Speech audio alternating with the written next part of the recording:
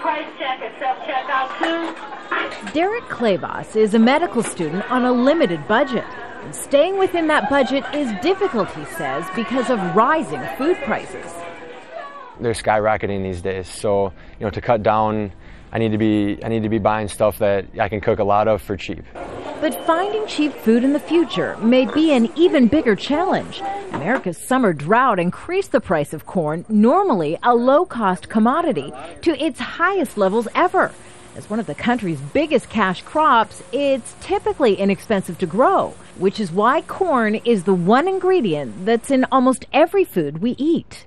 Corn and corn byproducts fill the foods that most Americans consume every day. They have names like aspartame, sorbic acid, and glucosamine, and more than 100 other ingredients that are hidden inside the packaged foods that line the shelves of most grocery stores. But it's not just packaged foods that are made from corn. Basics like milk, meat, and eggs will also see their prices rise because of the drought. That's because corn is the #1 ingredient in animal feed, critical for producing those food products.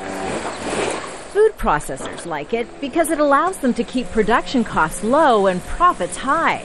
That makes corn-based ingredients a fast food favorite, often in the form of high fructose corn syrup, used to sweeten everything from a hamburger patty bun to soft drinks. And that means the price of fast food could also increase within a year. But the clock has already started for when we can start to see these high corn prices and high soy prices affect retail prices.